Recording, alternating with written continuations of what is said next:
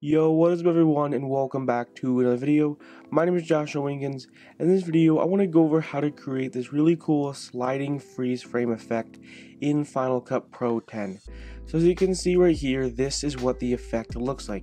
As you can see right here, Ryan Tannehill comes sliding in and then it matches up with the second clip right there.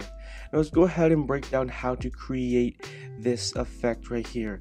So the first thing you want to do is you want to import your two clips. Now you could have it as just one clip and then just randomly in the clip this happens, but I would highly encourage you to use this as kind of a transition in between two clips right there. Now what you want to do is you want to head over to clip number 2 and you want to create a freeze frame. So this is just going to be like an example. So you want to go to clip 2, go to the read time option, and then click on hold right here. And then what you're doing right here is this freeze frame right here. You're basically just splitting this freeze frame right here. So as you can see right here, this is actually a freeze frame right there. So that's basically how you get this clip.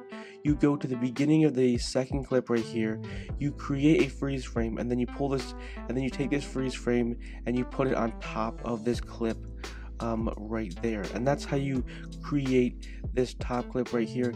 This top clip is just the first frame from the second clip, but that first frame is frozen. Now I just held this for about 0.23 seconds. I would probably encourage you to hold it between like 1 second and like 0.23 seconds. If it's too, if you go for like 10 frames, it might be a little bit too fast, and if you hold it for like 2 or 3 seconds, it might just go a little bit too slow. But I just held it for 0.23 seconds. That's what I did, and I think it looks the best, but of course it's all up to you. So once you have the frozen frame, like I said before, you want to apply it onto this top clip right here. Now once you have that top clip right there, you have to apply a draw mask. So let's go ahead and click on the top clip right here, and we'll go right here, and as you can see right here, here is a draw mask. So I cut around this part of Ryan Tannehill's body, and then right here I just cut this section out right here. Obviously if you have more places you need to cut out, then apply more draw mask, but I just needed to apply 2 draw masks right there. So you just need to cut out the person. So this freeze frame, which is a frozen first frame of the second clip, has to be cut out that way it can slide in and create this really cool effect. Now to find the draw mask, go to the effects panel. You want to head over to mask. As you can see right here, here is the draw mask right here. So again, you just want to cut out the subject. That's basically the main portion, is you have to use a draw mask. You can't really do this effect without a draw mask. Now the next thing you want to do is you're going to want to keyframe the draw mask right here. So I'm going to go ahead and just show you how I did it. So as you can see right here, click on this clip right here.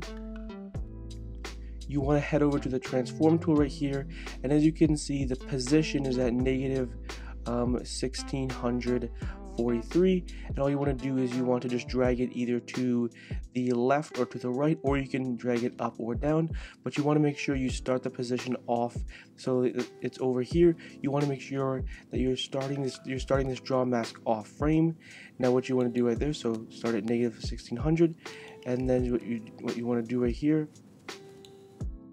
is go to the end right here.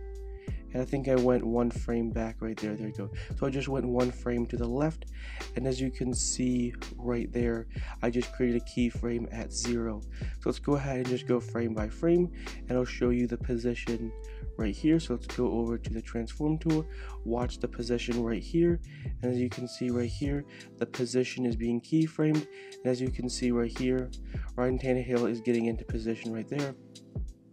And there we go, it's at 0.